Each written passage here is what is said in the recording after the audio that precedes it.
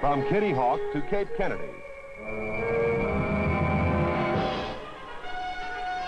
NASA, the National Aeronautics and Space Administration, presents Aeronautics and Space Report.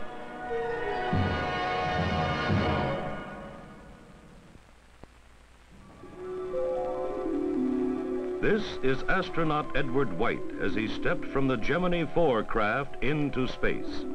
He and James McDivitt then flew on for 4 days, completing our longest space trip yet. Next, Gemini 5, with veteran astronaut Gordon Cooper assigned as command pilot. Cooper's 22-orbit mission ended Project Mercury.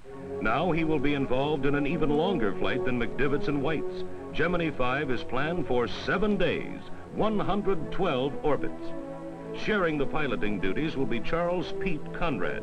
Like all the Mercury and Gemini pilots before him, astronaut Conrad spends much of his time in training. While in orbit, the two men will conduct a variety of experiments. These include a checkout of computer and radar equipment to be used on the first rendezvous and docking maneuvers. And from a vantage point similar to this, they will take pictures of cloud cover and selected parts of the Earth. Gemini 5 is the second long-duration mission and the third in a series of manned space flights, which are preparing the way for future journeys to the moon.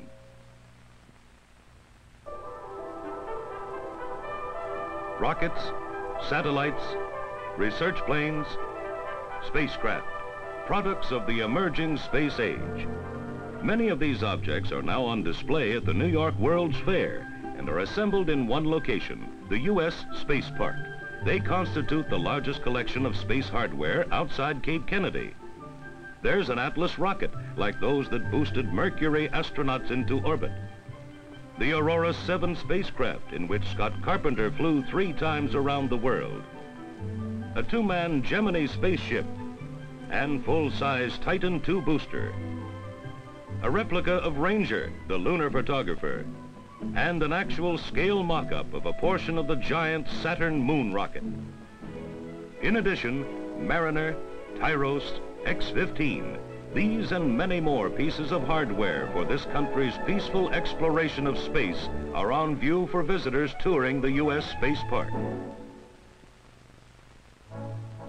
When astronauts return from deep space missions, their spacecraft will slam into the Earth's atmosphere at extremely high speeds. To safeguard the men during this critical friction period, NASA developed protective devices called heat shields. Shape, combined with the right materials, provide the best protection. As the shield burns, melts, and chars, the intense heat is diverted from the spacecraft. Ground-based wind tunnels and simulators gave many of the needed answers to the problem of re-entry heating, but to resolve the uncertainties, a flight test program was required. Used for the experiment was a blunt shape, 2 feet in diameter and weighing 200 pounds. Called Project Fire, it was managed by NASA's Langley Research Center. An Atlas rocket boosted the fire package along a suborbital flight path. On the downhill side of its trajectory, some 187 miles up, a rocket engine ignited to ram the fire package back through the Earth's atmosphere. Its speed, over 25,000 miles per hour. As it burned its way toward Earth, instruments sent information on heating intensity to ground stations, ships, and planes near Ascension Island in the South Atlantic. Project Fire confirmed that future manned craft can be designed to withstand the searing heat of re-entry after missions far out in space.